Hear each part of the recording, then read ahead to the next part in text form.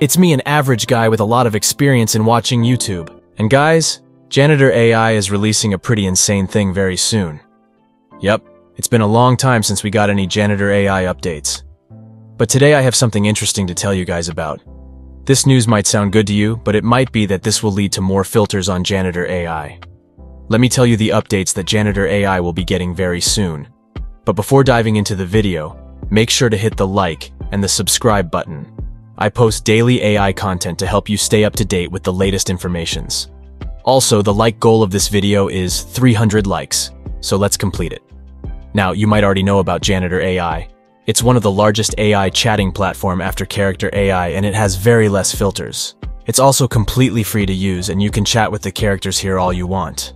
Although I use it very less because there are better alternatives with high memory and good quality responses that is available, such as Cosmos RP or Character Tavern.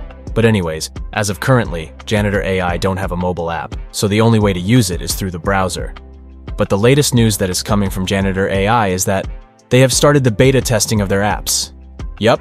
So basically they are going to release their apps on Google Play Store as well as the Apple Store very soon. This is the latest update that is coming from them. Now this is a pretty good news. Many people use Janitor.ai on their phones. So it's good for them as they will be able to access it easily.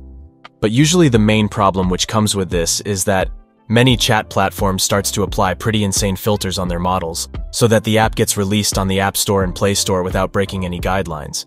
So it might be that these apps will contain some filters on them. Although we still don't know anything about that. Some people have also raised this same question in their Discord server, but they have replied that it won't have filters. But let's see what will happen in future. I remember that Spicy Chat also tried to release their app on the stores, but then the stores asked them to apply the filters. So that is why they released Pixel Chat, which is an app from Spicy Chat, but it's filtered.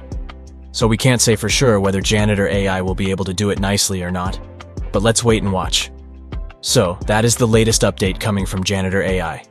Do tell me your opinions on it in the comments section, guys. I would love to hear your responses. So that is it from my side. I will see you all in the next video. Bye.